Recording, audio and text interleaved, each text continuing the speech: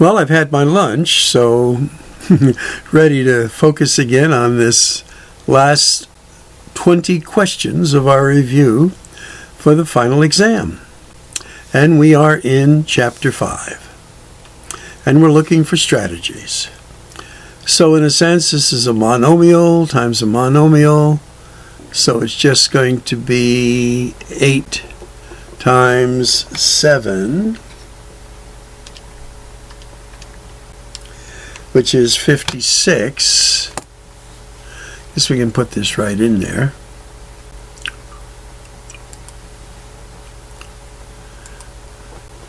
(56), and then x to the third times x to the first. We just add our exponents, and that will be x to the fourth. And enter, and that's good.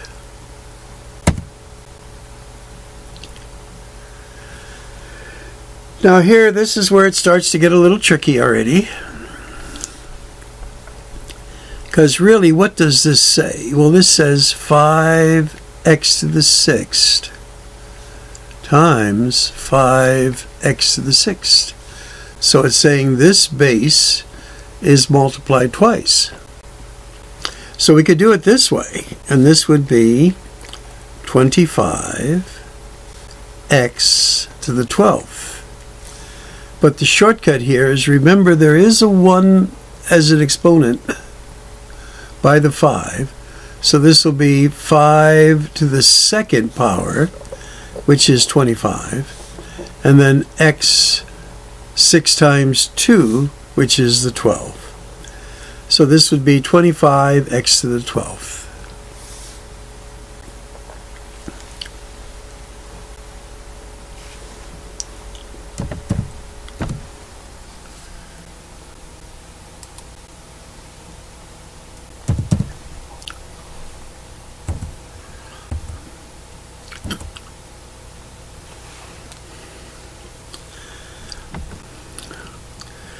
Now, here again, our bases are the same, so this is just going to be, as we move the 3 up to the numerator, a -3. So this becomes positive 2 as an exponent. So it's -3 to the second power. It's even, so our results are positive, and it just becomes a 9.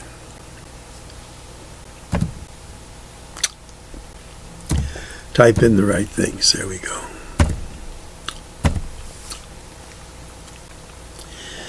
Now, since our base is in a parenthesis and it's to the 0 power, anything to the 0 power is just 1.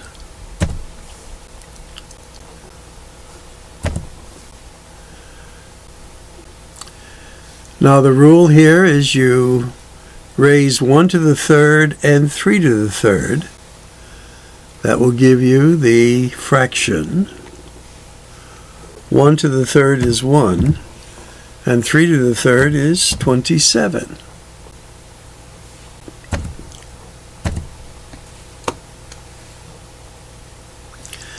Now, here they want us to find the degree of this polynomial and determine which of these. Well, there are 2 terms, so it's a binomial. And the degree is determined by the largest degree of any term. Well, the degree of a term is defined by the sum of its exponents on the variable. So we only have one variable, 2. So the degree of this is 2. They're giving us some easy ones here. And we set a binomial here.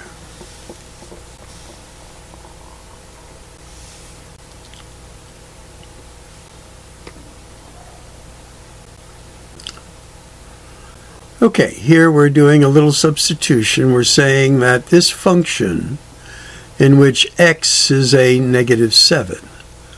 So again, you want to write it down and then substitute.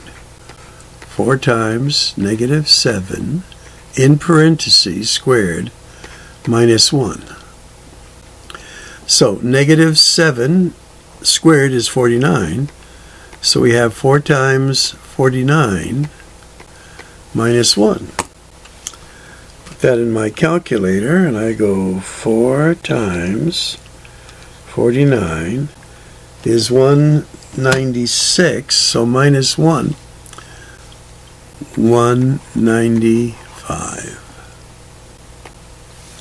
Again, you want to show the work.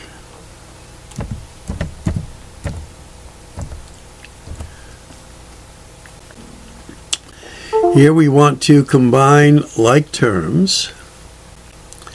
Now we can do simple ones horizontally, but we said a good way to do it and develop a practice is to do it vertically.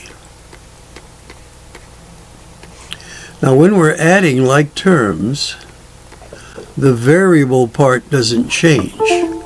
That's just going to be x squared here. And this becomes 30. 30x squared.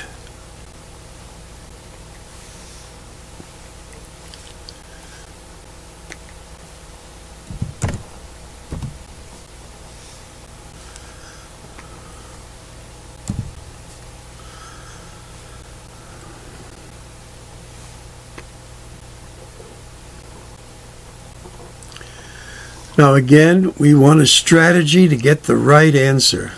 So let me set it up. And again, I would put the longer one on top. Since it's addition, we don't change any of the signs or anything. Just take away the parentheses. This becomes a negative 11x squared. These just cancel out, and this gives me plus 2. And there's the work to show it. So, negative 11x squared plus 2. Negative 11x squared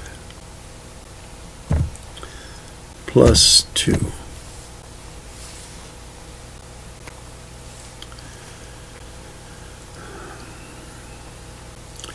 Now again, this is multiplication. We have fractions. So again, a good technique would be, what would be your sign of the answer? Well, a negative times a positive, we're going to have a negative there. And then we're going to have a fraction. Nothing will cancel out, so it's 1 times 3 is 3 over 64. And then it's going to be y to the what power? Just add your exponents to the 10th.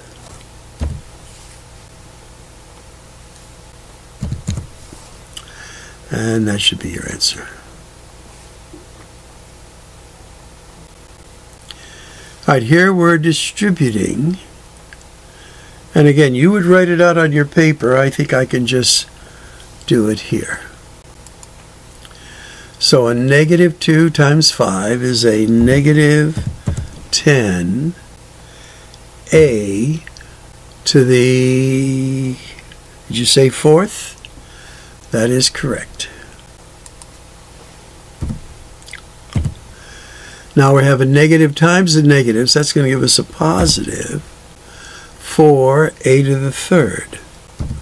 4a caret 3rd.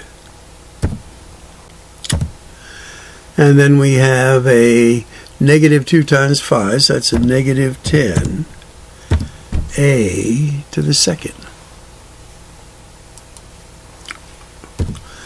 And I could check my answer, distribute again, check your signs.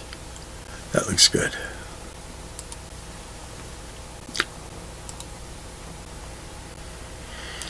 Now, they're asking us to multiply vertically. So, again, you could FOIL, but multiplying vertically is also a very good way. Let's do it. So, 7x minus 13, and then 6x plus 1. Now 1 times these is just that, 7x minus 13. So 1 times 13, negative 13, 1 times this is that. Now 6 times a negative 13. I'll use my calculator for that. So 6 times 13 is a negative 78x. Now 6x times 7x is 42x squared. Again, this is the work. You're showing that you've done it vertically. So this is negative 13. This is going to be a negative 71x. And this will be 42x squared. So I'm going to have to write that down because I probably won't remember. So 42x squared minus 71x minus 13. All right. Let's put it in there. So 42x squared. So 42x squared minus 71x minus 13 checks out. Check our answer and we're good. Now here is that special way of foiling, and you could do it this way.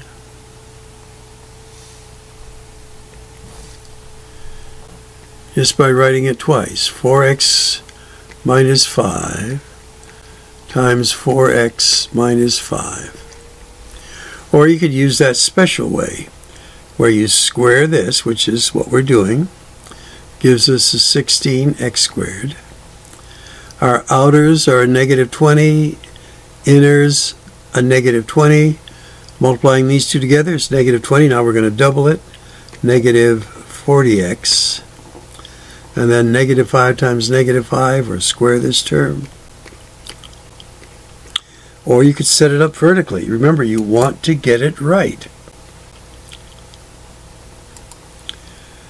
So, squaring the first term is 16x squared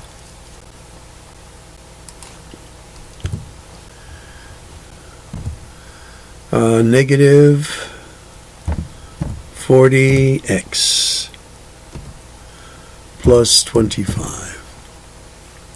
This is a perfect square trinomial. Oop. What did I do wrong here? Squared the first term. Oh, see, I wasn't even reading it right. Ah, that's to the third power, folks. So yes, we're not there at all. Ooh. So I'm being what is called presumptuous in that I thought that was just squared. I didn't look at it that carefully. It's cubed, so we'd have to write it 3 times. So this would be part of the answer, but now we still have to multiply it by another time here. So we're going to multiply that. So multiplying this trinomial by another binomial, I just carefully need to watch our signs here, putting them in like term columns, and then adding them up. And now let's see how we did. And when I put it in, I had the right answer. Okay. Again, you have to read it carefully. I have a tendency to think I already know what the answer is without sometimes reading it carefully. Okay, so use only positive exponents.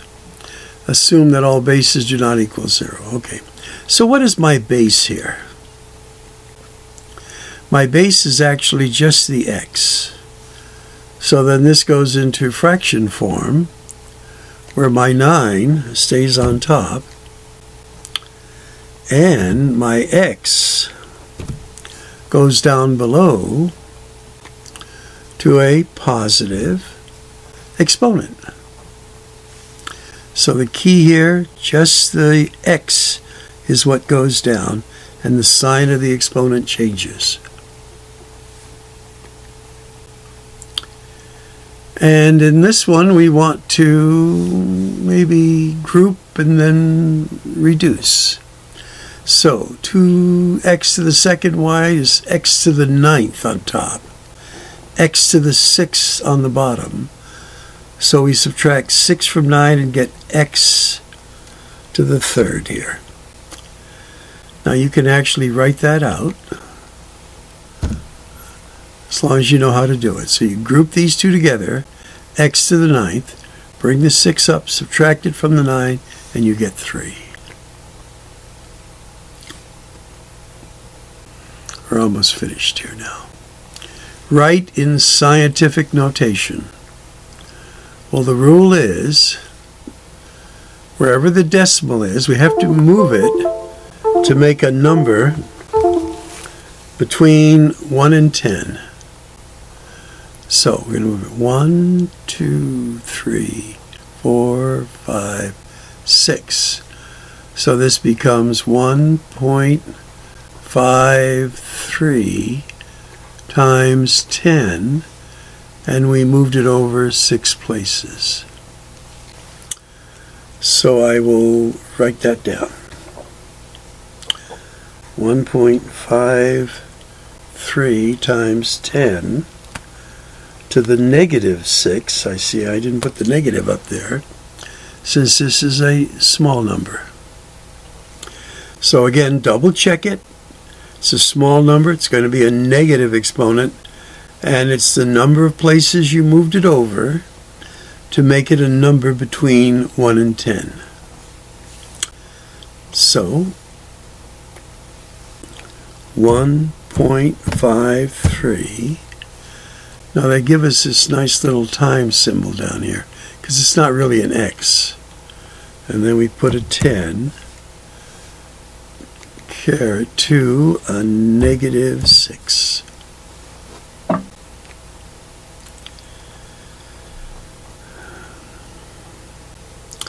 Now, this is a small number that we want to convert to standard notation. So the strategy would be to write it out, 8.205. Now we have to move that decimal place over.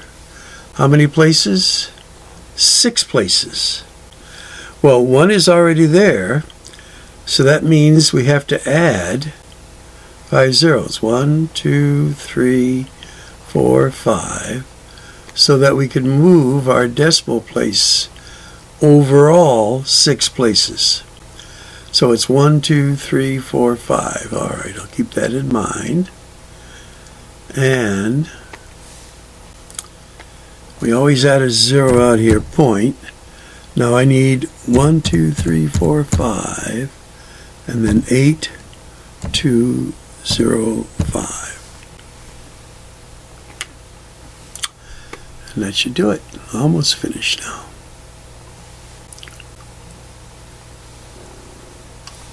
We want to write this number in scientific notation. So, I think you know the procedure.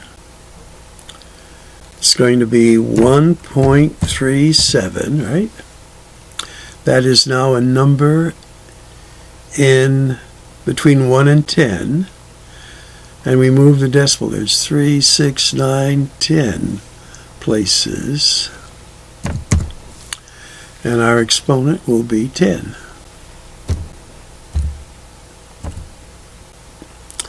Oh, let me read it right here. Use multiplication methods needed here. 1.37. Actually I moved it 11 places. Didn't count right here. Alright. This goes to show you need to check it carefully.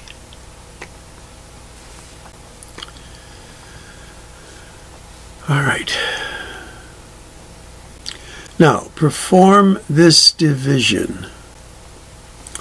We said this type of answer you start to work on it by dividing each of these 4 terms into individual terms, and you write the 8 under each one. So I think I can do that, keeping that in mind here. So 8 divided into there is going to be 3x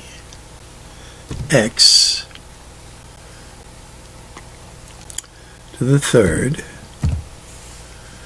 Now my sign here for this middle one is going to be a negative. Since it's the one we don't write, x to the second.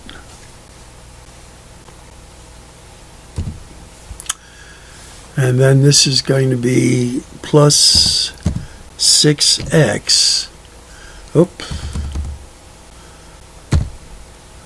plus 6x, and then minus 5. So again, the rule is put the 8 under each term and simplify. Be careful of your signs, and that should do it. Well, I didn't do something right here. Let's see what I did wrong. You may have caught me on my multiplication tables here. 8 times 7 is 56. 8 times 6 is 48. Oh, hurts me here. I did that one well. Okay, so now it's correct, I believe. Let's check it. Yep. And now we have our last one. Okay. I told everyone you would get one like this, so here it is. X minus 3 divided into 4x squared minus 7x plus 2. How many times does x go into this? Well, 4x times. So x times 4x is 4x squared. This is going to be a negative. In fact, this one looks very familiar here. A negative 12x. Now the rule is we change our signs after we put our line there. This becomes a negative and this becomes a plus. So we then end up with a 5 here. X plus 2. Now x goes into there how many times? 5 times. X times 5 is 5x. This is a negative 15. Change our signs, and this becomes a 17. So for this one we have a remainder, we would put it in this way, plus 17 over x minus 3. And that should be our answer. And we've put it in there, and we get to check our answer. And we did well.